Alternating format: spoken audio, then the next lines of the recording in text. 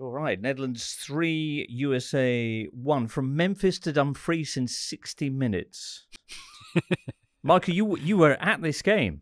I was, yes. It was. I actually really enjoyed it. Technically, Yeah. I think it's a funny. I mean, of all the stadiums here, the Khalifa is not great. It's an athletic stadium with a big space between the pitch and the fans, which I think you can tell on TV.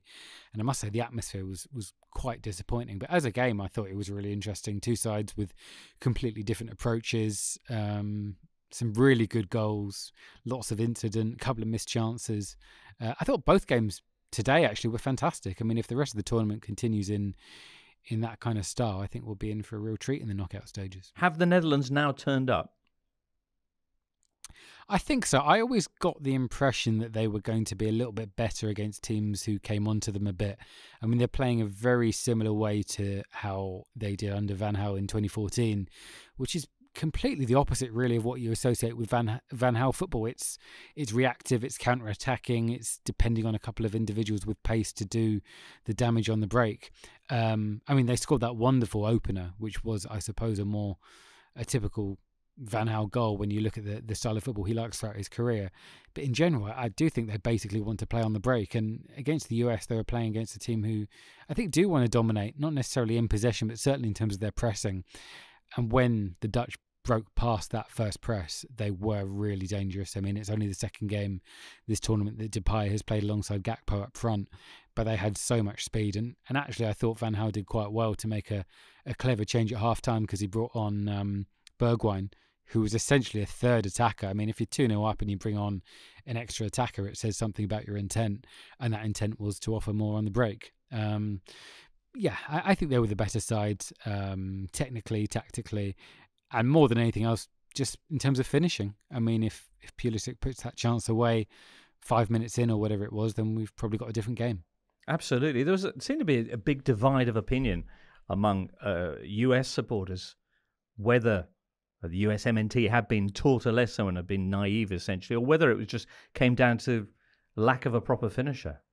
Yeah, there is that. They made some really, really daft mistakes for some of the goals. I mean, that first goal, I've seen some people say that it was poor defending from the US to kind of allow them to sweep through, but it was pretty much perfection, really, from start to finish.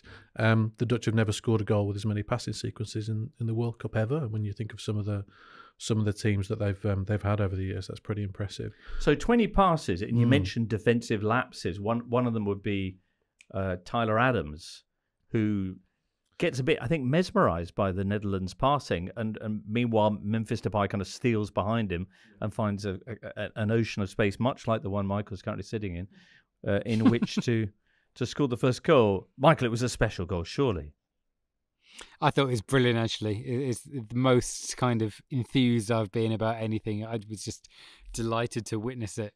It was brilliant. And I know there's, you can find some examples of passing moves that lasted longer in terms of actual number of passes. There was that famous Argentina goal against Serbia and Montenegro in 2006, which I think was 35 passes or something like that.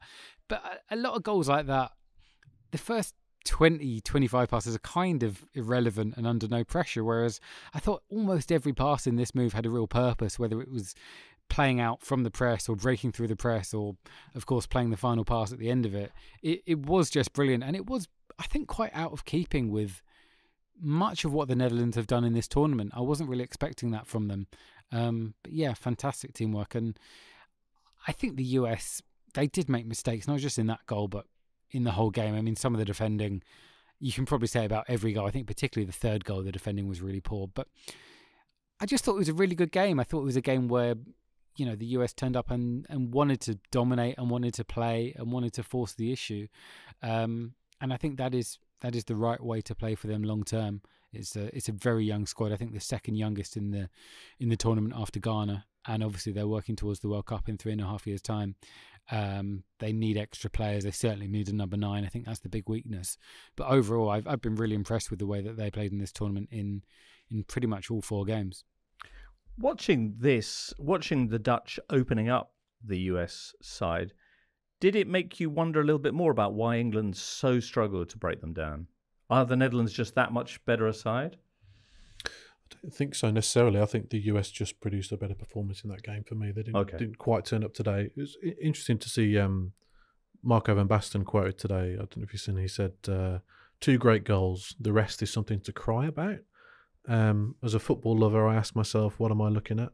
0 initiative, which is I'd be interested to to kind of see and hear what the rest of the Dutch media and fans think of the football they're playing. I mean, it's pretty effective, and I'd have them as slight favourites to go through against Argentina. I also think it's worth mentioning the Dutch keeper Noppert, who's one of the stories of the tournament. Obviously coming in for his debut, but he was crucial today because he made that really good save from Christian Pulisic early on, and then there was another one in the second half where there was a through ball to Hadji Wright, and it looks like he's through on goal, and you can't even see the keeper coming off his line on the screen, and then literally he's there within half a second to claim at his feet. Really, really important save. I think there might have been 2-1 at that point.